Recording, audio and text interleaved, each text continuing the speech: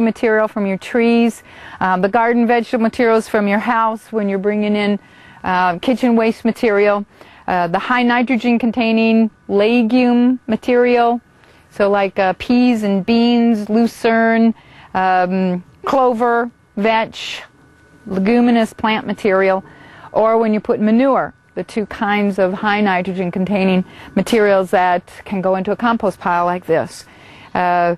We can make sure that we've got the proper percentages.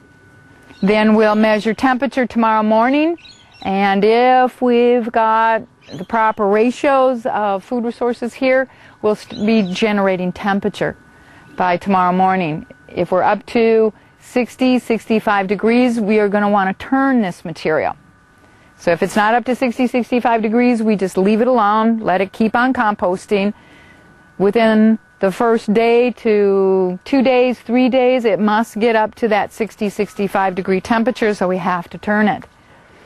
If it doesn't get up to that high concentration or that high a temperature, then we're going to have to add more high nitrogen material to this pile.